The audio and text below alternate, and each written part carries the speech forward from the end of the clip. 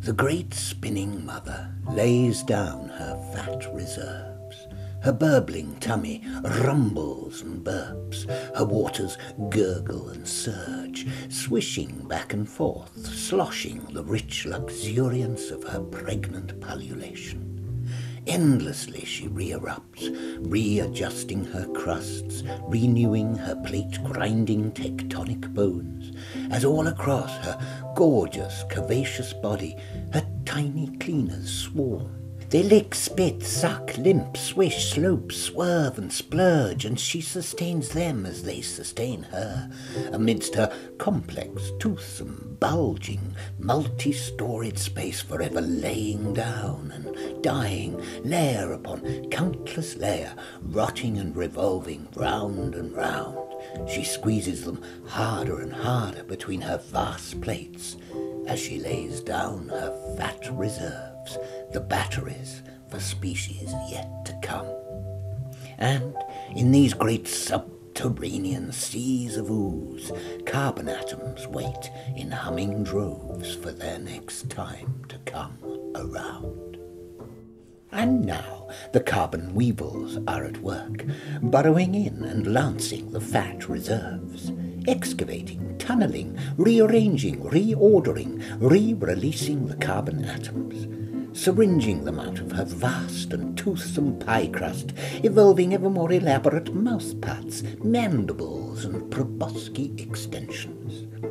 And so we carbon weevils sing, burrow down, bring it up, burn it up and bring it on. Burrow down, bring it up, burn it up and bring it on. Now let's zoom in and observe our evolution. At the 2007 shooting of the next frame, there were precisely 6,713,008,180 carbon weevils alive on Earth. 11 years later, that's now 7,641,257,100 precisely. If every single carbon weevil was herded together, then rolled up into a single squidgy ball, we would only be this big next to the Earth. Our collective sperm would fit into a matchbox, and our eggs into an egg cup. Fade to black, fade up. Let us now observe our life cycle. The carbon weevil starts out as two distinct microbial life forms, a sperm and an egg. We rapidly grow into an adult carbon weevil, in appearance much like a forked worm. We are capable of achieving great sizes before quite suddenly shriveling up and dying, releasing our 18% carbon in seconds, as opposed to the slow release techniques favoured by other species. Carbon weevils mostly live in packs, in vast spreading nest sites covering huge areas of the Earth, stacking ourselves on top of one another in great piles, row upon row, line upon line.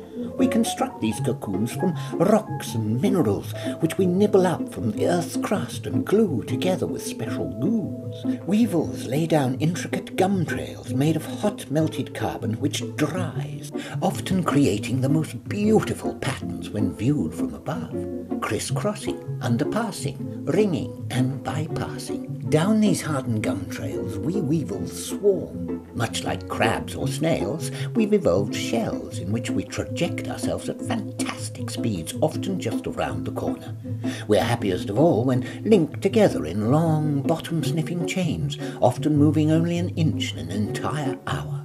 These highly developed carbon rituals are regarded by many as the pinnacle of carbon weevil social interface. We have evolved to traject ourselves in herds into the air, inside tubes which travel at huge speeds across huge distances, so we can lie in rows roosting ourselves, or conglomerate in massive pan-global hot air sessions before catapulting ourselves home a few days later.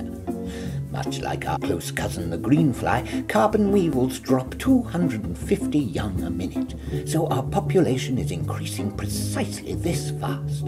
Consuming as we do 3 million tons of food a day, gigantic swathes of the world are cleared and covered in fantastic self-repeating patterns where fiendishly engineered species are laid out and forced to grow at the most amazing speeds. Other inhabitants of the world are packed and fattened in enormous receptacles to be chopped and minced into pulps and pastes, mashes and mushes, packaged in polymer parcels and purses on which we weevils blissfully graze, creating colourful new continents and our own sedimentary era besides.